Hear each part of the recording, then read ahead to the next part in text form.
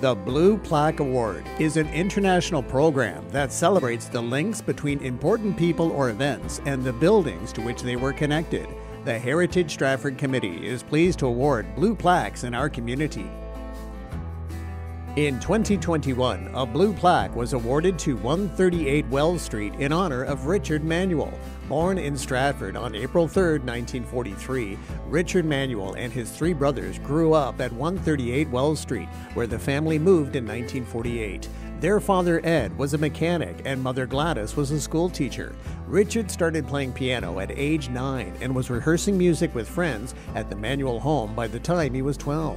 When he was 15 in early 1959, Manuel helped form a local band called the Revols. The original members were Ken Kilmuskie, later of Great Speckled Bird, on bass, John Till, later with Janis Joplin's Full Tilt Boogie Band on guitar, and Richard Manuel on piano and lead vocal. The lineup later expanded to include Doug Rhodes and Garth Pico. The Revols were a favorite band in Stratford. Many people still talk about their memories of seeing the band. They are honored in Allen's Alley. The Revols played across southern Ontario, and in the summer of 1960, they opened for Ronnie Hawkins and the Hawks in Port Dover.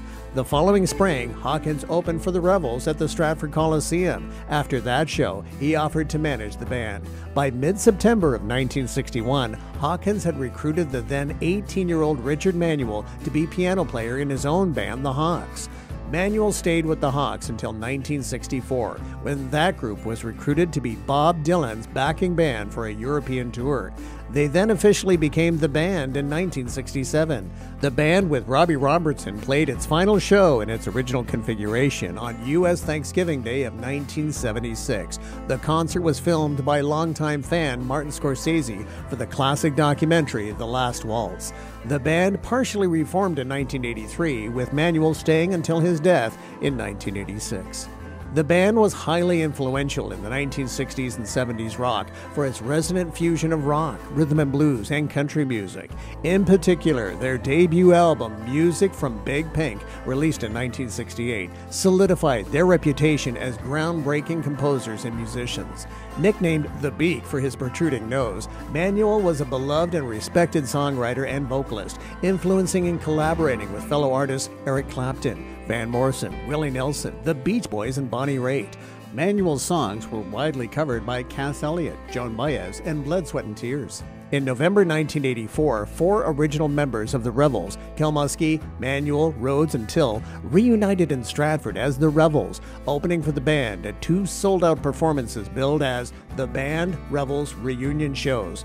It was a triumph. On March 4, 1986, Richard Manuel died by suicide. He was a month away from his 43rd birthday and had endured many years of addiction to alcohol and drugs. He was buried a week later at Avondale Cemetery in Stratford after a service at Knox Presbyterian Church. John Till gave the eulogy. Rhodes, Till, and Kilmuskie were pallbearers. In 2004, the City of Stratford honored Manuel with a sidewalk star on Ontario Street.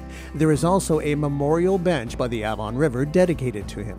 In 1984, he was posthumously inducted into the Rock and Roll Hall of Fame as a member of the band. In 2015, he was also inducted into the New York Blues Hall of Fame. The Blue Plaque for his childhood home was awarded in 2021.